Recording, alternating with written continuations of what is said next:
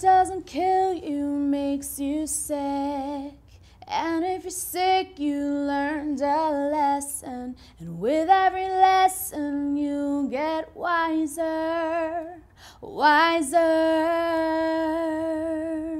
So I figured that it pays to cross the line and eat a little dirt sometimes.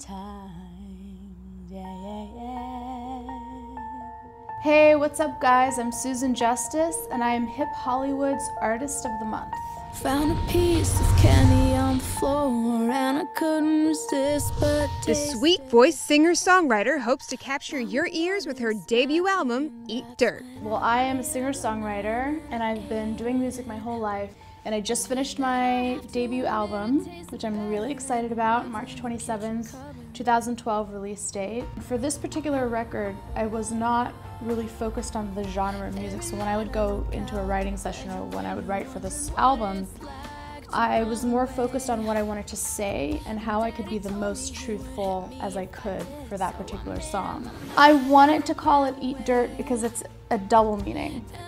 It's a play on the saying, what doesn't kill you makes you stronger. So the lyrics for that song are, what doesn't kill you makes you sick, and if you're sick you learn a lesson, and with every lesson you get wiser. So I figure that it pays to cross the line and eat a little dirt sometimes. So you know, there's a proverbial, like your face just in the mud eating dirt, you know what I mean? You just gotta get up and like, just look at it as a learning experience. The New York native credits her unusual upbringing for her unique sound. We definitely didn't have a traditional upbringing. We traveled all the time. New York was home base, but we were always on the road, always doing music. Almost as unique as Susan's upbringing is her dream collaboration. I would love to collaborate with Lil Wayne, actually.